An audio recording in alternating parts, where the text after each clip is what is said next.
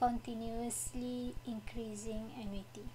For the continuously increasing annuities, we are going to look into the annuities that increase at a very small interval. So let's assume that for a very small intervals from t to dt, the amount of the increment would be t times delta t. Okay, so let's assume that from 0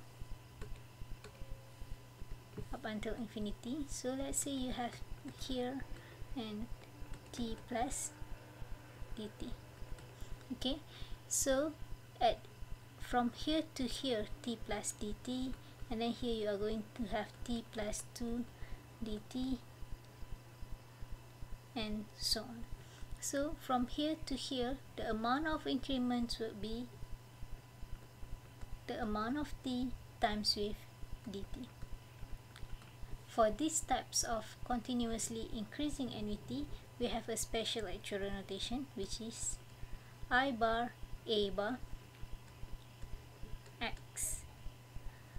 It means that the increment is continuous when you have bar above I, and then the payment is also continuous when you have bar above A. So for this case, you are going to have it is equals to integrations from 0 to infinity t times with vt tpx dt. These are the basics for the annuities. These are the amount of the payment. So if you have other amount rather than $1, you are going to times it over here. So for this case, this would be the increasing annuity equations, how we determine the expected present value of the annuity. Thank you.